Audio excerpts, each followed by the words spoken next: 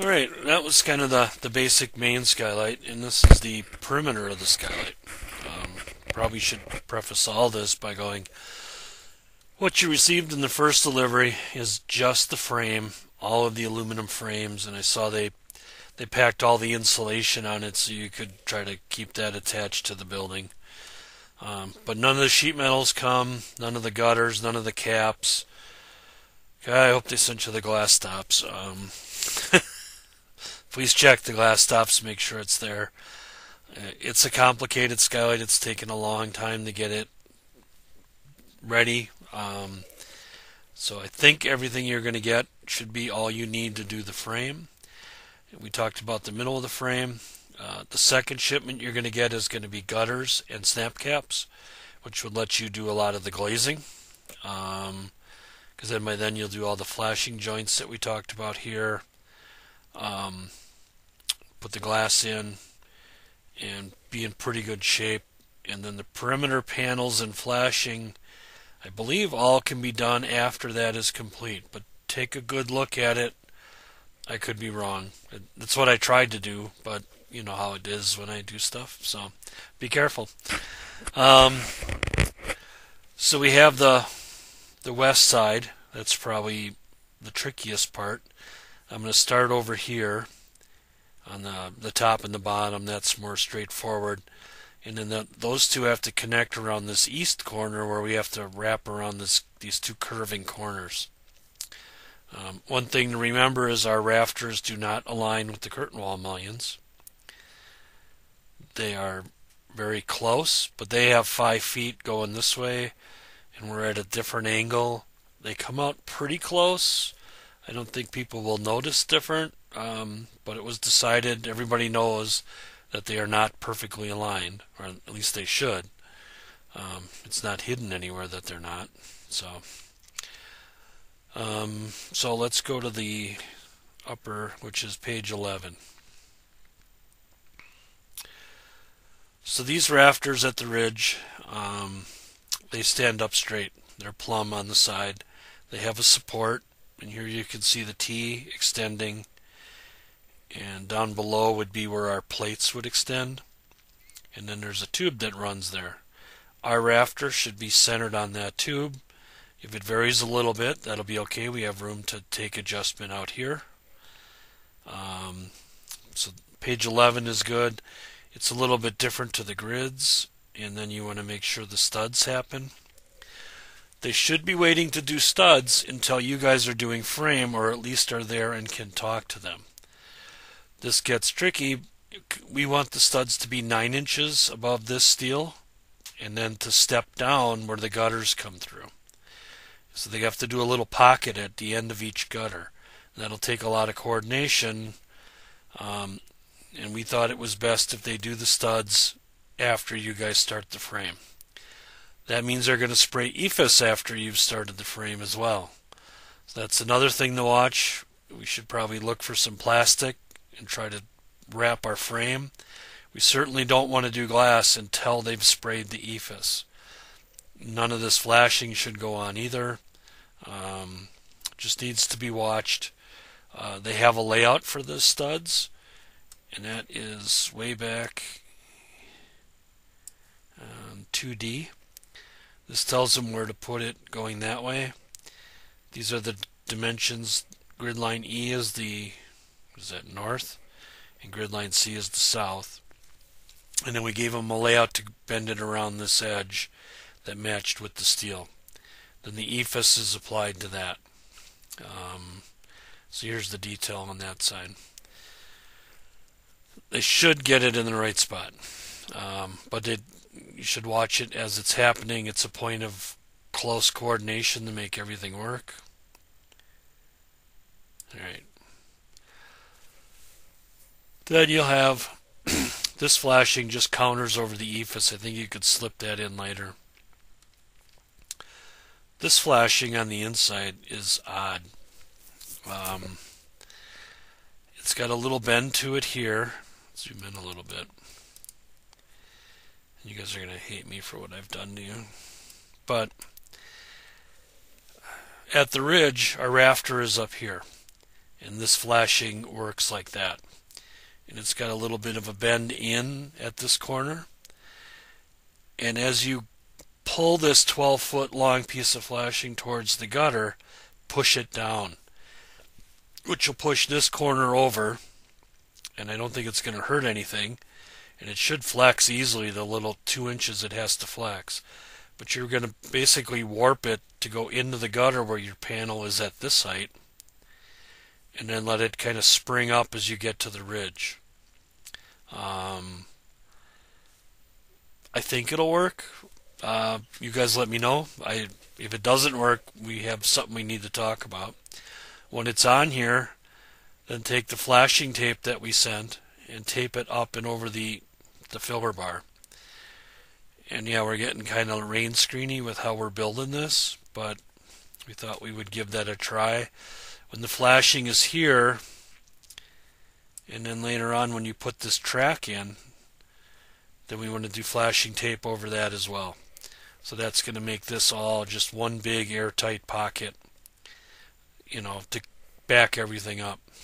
So you're probably going to need the panels to set this in the right place, so that you can just drop it in later. And you're going to anchor it here through these, seal up the screws good. You've got shims of different heights, and then screws every 24 inches. You're going to caulk underneath here after you put this flashing in, and then this panel is going to go last. You're going to drill and tap the channel, but you have the countersinks for reference as to where to put them. So that's the basic idea of the perimeter. Coordinate the studs, flex the flashing, tape the joints, after you have the track in, and then put the panels over the outside. Same thing, this is just drawn for us. One's a valley, one's a hip, but it's so tiny it doesn't affect you. This is the end of the gutter. This is where it gets pretty hairy. Most of these drawings affect us in the shop and the production guys. What you need to know is that there's these boxes that are about 8 by 18 at the end of each gutter. And if you look here, that's the inner liner that we talked about before with the notches to go around the rafter.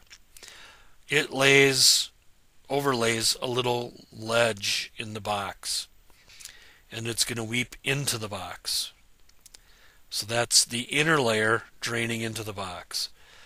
This part catches the outer layer. So that's the outer gutter coming through with your insulation doing this. And what we're trying to do is make it as thermally broken as we could. This part here that you see that's shaded, it's sort of a collar to grab the end of the liner and then fasten to the box. You'll see it as you work through it. It's difficult to show on a drawing without it just being overwhelming. It shouldn't be too bad for you guys to get an idea of what you're looking at. Let me see, I've got a picture here. This is one of the boxes made. Here's the inner shelf where your inner liner is going to come through, and then it's welded up. This shape matches what we just looked at on page 11. So you're going to bring your 11 in and butt it up to here, and there's a cover piece that gets set in sealant on top. This is where your insulation is going to sit on, and then your outer liner will come through, and yeah, it just spits the water right onto the roof. I think there's enough room that you can get into the box and wipe sealant on the inside of any welded seams. A lot of new welders, so please make sure you back up every welded joint with sealant. We don't want a pinhole in there because it's going to be really hard to track it down later and figure out what's going on. So that's a box. These drawings are intimidating, more so for the shop. You just have to bolt them to the frame. They're all made to bolt right up to the other crossbars, and then they sit. And here's the pocket in the stud. Previously we were 9 inches above the steel tube, so you have to look at this drawing closely. Here's the tube that we looked at on page 11. It's down here. There's posts at the end of each truss. They come up to the height of the plate or the height of the ridge, depending where you're at, and they have a square plate on it to hold our support. Or in the case of the ridge, it's a T coming across to the same point. And so the stud is 9 inches above there, and then when it gets to the gutter box, it's got to step down to be even with the top of the plate. And then this box is basically hanging off the crossbars. If Peter sent you plastic shims like he usually does, put some underneath here to carry the weight, but it's just sitting on them. It doesn't have to do anything else. You don't have to drill any holes to screw it down to the stud. I think just something to sit on. Maybe caulk the inside if you can reach it. And then we'll go from there. Let's zoom in a little bit. There's a lot going on. Here's your grating coming across. It's got a little bearing bar. This is your gutter liner, your gutter. Here's that collar I told you about. So that pop rivets onto the end of the liner and gives it some heavier metal that it can be fastened to the box. But it's fastened sort of outside, and then we're trying to insulate it and just limit the metal that can carry cold back in. But if this stuff would sweat, it'll get caught in the box and weeped out. I think there's only one screw to hold these little fascia covers on. And hopefully that will be enough. They're kind of hidden. It'll take you a little bit of time to work through this. Here's our track from detail 11. Here's our flashing, flex down to the bar. Here's the panel, which is going to end up flush with the gutter.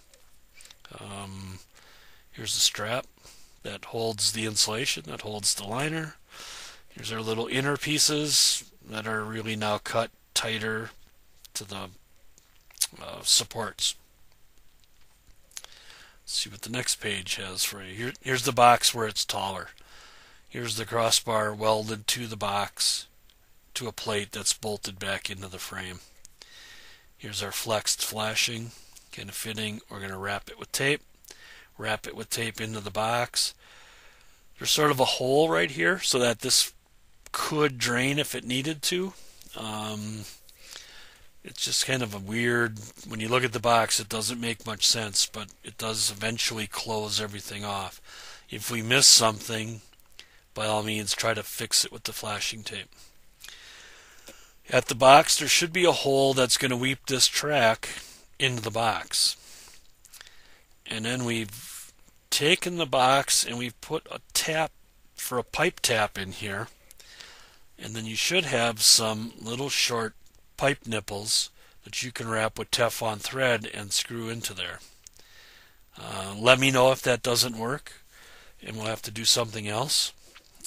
But that was the idea, to actually screw the weep hole in and have it be a piece of metal, not a piece of plastic tubing. But this is the first time for this, so let's talk about it as you get there and see how that's working out. I think this is getting to be an elevation. Here's our studs, 9 inches above the tube. Comes down a little height, then goes back over. So this is what the metal stud guy has to coordinate, and then his EFIS has to do this same deal. And then your box sits in here. So the gutter just is draining direct, and it falls the 12 feet down to the roof.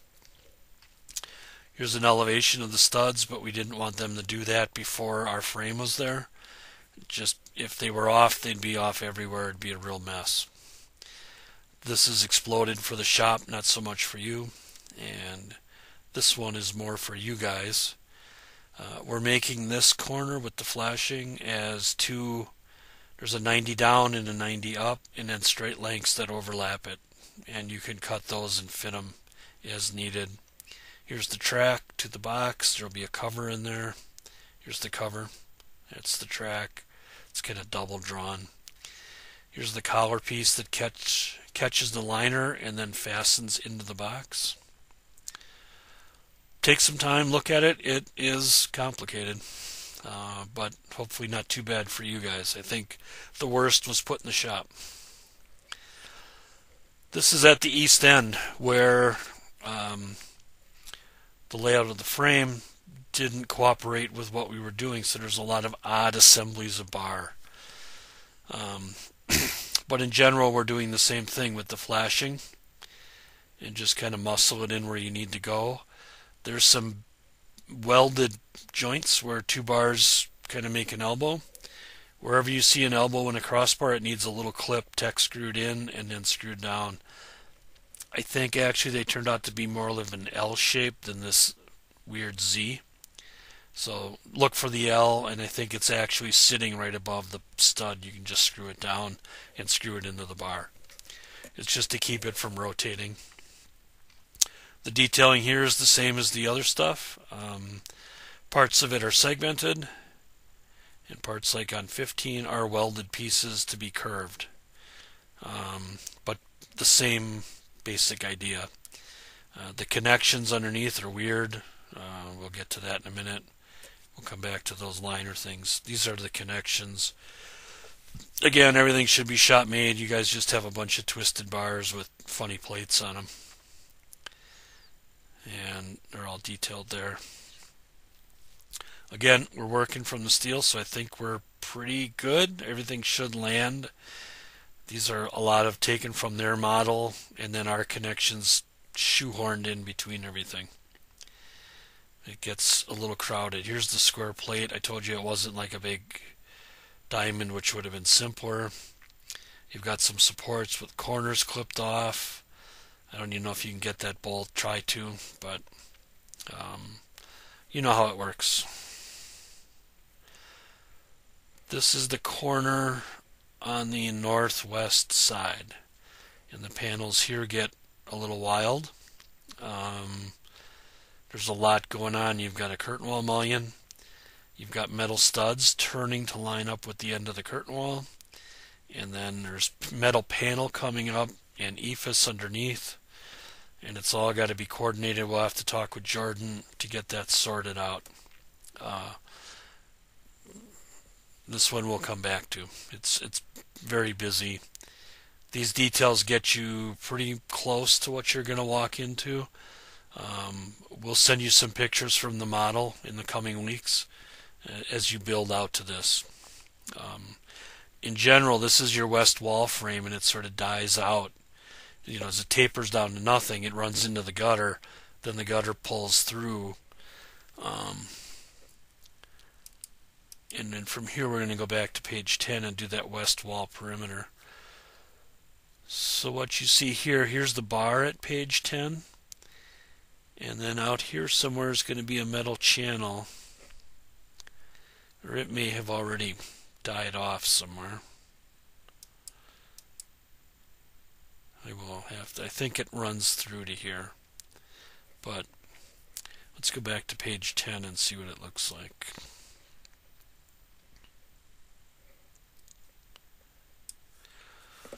So page 10 is the curtain wall, and of course he's fixed this way, but maybe moving up and down a bit. And he has a totally different glazing system than we do. We're moving this way and fixed this way, and our drainage is completely different than his. So there's like no good way to merge the two together when you start doing this rain screen stuff. We have panels that link between them, but because the bars don't align, this edge has different turns than this edge, so the panels are complicated. Let's look at 10A. At the biggest lights of glass, we have a very shallow vertical leg. So as your panels get to the bigger lights of glass on the south end, you can fish this panel into this space. But when you go to the taller ones, on 10B, you could not fish this panel in. So the panels at the north edge, you have to do from smallest working south so that you can set them 2 feet below and then slide them into position. And you'll have to sequentially keep trying to slide them in. We've got an end plate here, and we're hoping you'll be able to do it just enough to get this to fall into the rafter. In case somebody would step on it, there's a little more vertical support. It's held with sealant here. There's a pan that sits on this channel that's part of the frame. You're anchored with a slot. There's a cover plate to set in sealant. So you want this pan to collect any water, drain it into the crossbar. Then you've got a vertical piece. We're going to figure the taper, but it's going to be loose so you can work it as you need. That goes up to the back of the curtain wall system. Then you're going to want to clamp this piece of silicone with this piece of flashing. And you're going to work that and get it all screwed into the system here where it's basically pretty dry. And then leave the rubber kind of hang loose. And you're going to caulk it to the underside of their system. I do not know if these guys understood how we were going to do our stuff. They may have left big gaps in this Z piece that we aren't providing at each of their mullions. If that's the case, let me know right away, because somebody's going to have to bridge that, because that's where we seal, and then they have a barrier. This green line is their weatherproofing. So we have to make sure that this seal to this rubber to this panel connects to that green seal to here, which carries it over to the inside of their glass. So this is how everything gets sealed up at the top. If we don't make sure that that's a good line of barrier, there's going to be leaks later and everybody will be pointing fingers. So once that's assured that we have that green line to that caulk is continuous, whether somehow bridging that piece of metal, we may have to add metal to it, or they may have to add, but that's another key point where this thing could fall apart.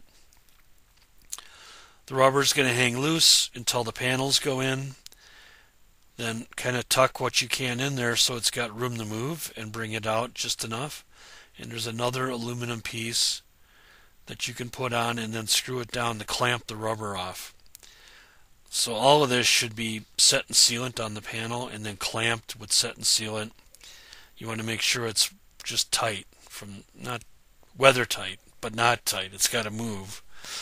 I don't think it can come out. It's sort of in there loosely, but it's a trick. Let me know how it works. This leg is bearing on the crossbar and then caulked here. I'm hoping it's a practical solution to a difficult problem, but I'm counting on a lot of things working that may or may not. Notably this leg, and then having to slide this down the length.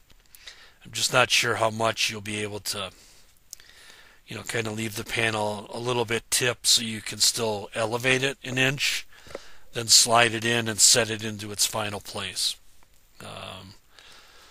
We may have to clip a little bit of this off and just have less of a foot that stands on it, just so you have more room to kind of wiggle it around. And then it's the same thing here, it just got squished for height. There's an inner piece that's not really doing anything but make sure the batting stays in this cavity. If you need to, take some flashing tape and make something here to just kind of make a little flexible seal so that we don't have batting squeezing out of the cracks.